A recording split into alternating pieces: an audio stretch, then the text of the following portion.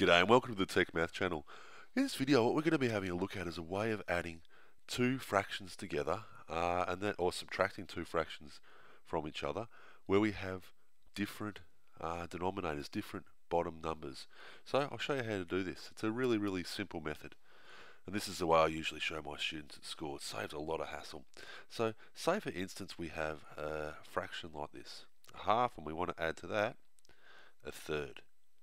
To do this really simply, this is what we do. Okay, so we hit equals, and I'll put that line there. And what we do is this. To get the bottom number first off, what we do is we multiply these numbers. So 2 times 3 is 6. Pretty easy, yeah? And then what we do is we start at the top left here, and we multiply this number by the diagonal here. Okay, so it's diagonal bottom number here. So 1 times 3 is 3. We use the same sign as which is a plus. Then we go over to the right number here at the top, and we multiply this number by this number. 1 times 2 is 2. Okay, equals 3 plus 2 is 5, and we've got the bottom number as a 6. And there you go, we've got 5, 6. That's the easiest way of doing these, okay? So anyway, I'll put another one up. Hopefully you got that one. Alright, I'll get another fraction. What about we go something a bit different? We'll go 1/4, and I'll put, what about something like 2/3? And that equals, alright, let's have a look. I'll get this pen here, and again, we'll work out the bottom number. We multiply these. 4 times 3 is 12. We get this number here, the top left, and we multiply it by this number, which is a 3. Use the same sign, multiply this number by this one, okay? 2 by 4 is 8. 8 plus 3 is 11 over 12. Yeah, you get that? Alright, I reckon a few more examples, because we'll go do a few subtraction ones in a minute. Also, you'll notice with a few of these, they're at their most simple, and so a couple of these you can simplify a bit further. Let's have a look. We'll see if we can get one. So what about if I add 1/2 to 3/4? Hopefully this will work. And what we do is, again, you might give this one a go before I start. Yeah, you might have paused it and given it a go. Hopefully you did. So what we do is we go 2 4s are 8. Start at the left. It's really important you start at the left, by the way. I'm not starting over here. I'm always starting over here, you'll notice. 1 times 4 is 4. We use the plus. 3 times 2 is 6. Okay, so 4 plus 6 is 10. And then we get 10/8. Now what you're going to notice first off is that we can simplify this further.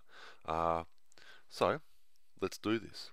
First off, we look for a number that goes into both the top and the bottom, and you'll see straight away that number is 2. So we divide the top by 2, we get 5. We divide the bottom by 2, we get 4. We can still simplify this. This is at the moment what we call an improper fraction. We can turn it into into a mixed number, that is.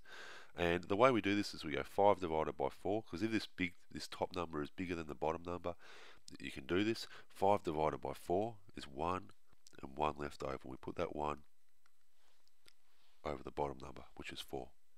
Okay? I reckon another one. Okay. Hopefully these are not a problem, and hopefully you're picking them up really easy. I must say I've always wondered why they teach fractions really difficult.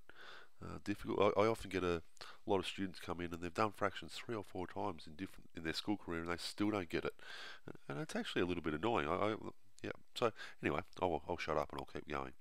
So what about we do 3/4, and we multiply. We're not going to multiply. We're going to add that to a third. Alright, what does that equal? Get the bottom number. 3 4s, 12. Start up here. 3 4s are 9. We go plus. 1 4 is 4. We end up with 13. 3 plus 4 is 9 plus 4 is 13 over 12.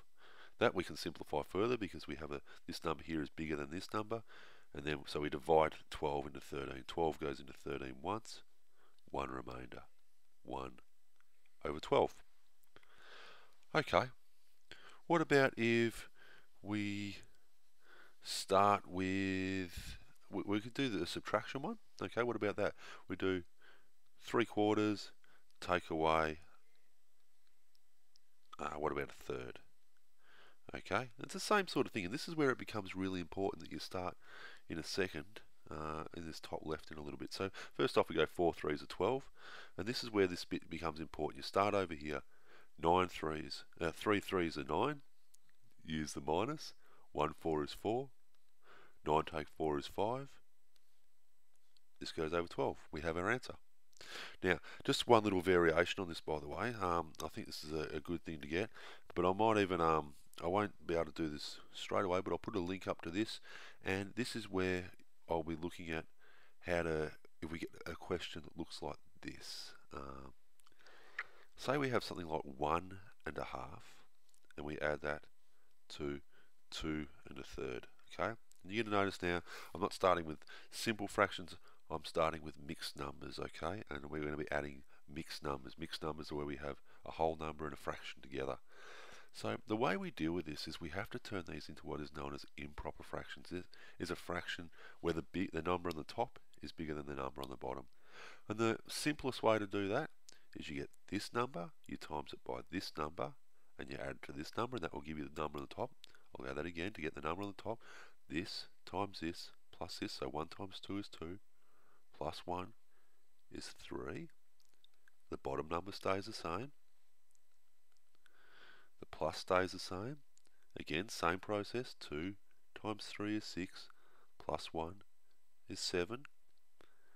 And then the bottom number stays the same.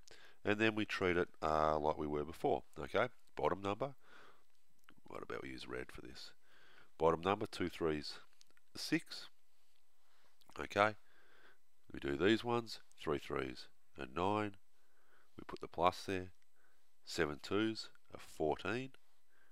And then what we do is we add these guys together, 23, and we put that over 6. Now, as you'll see again, this number, this is an improper fraction. This number is bigger than this number. So we go 23 divided by 6, because this line here means divided by. 23 divided by 6 goes 3 times, because 3 6s are 18. We have 5 left over. 5, and we put that over 6. I hope that was of some help. Anyway, we'll see you next time.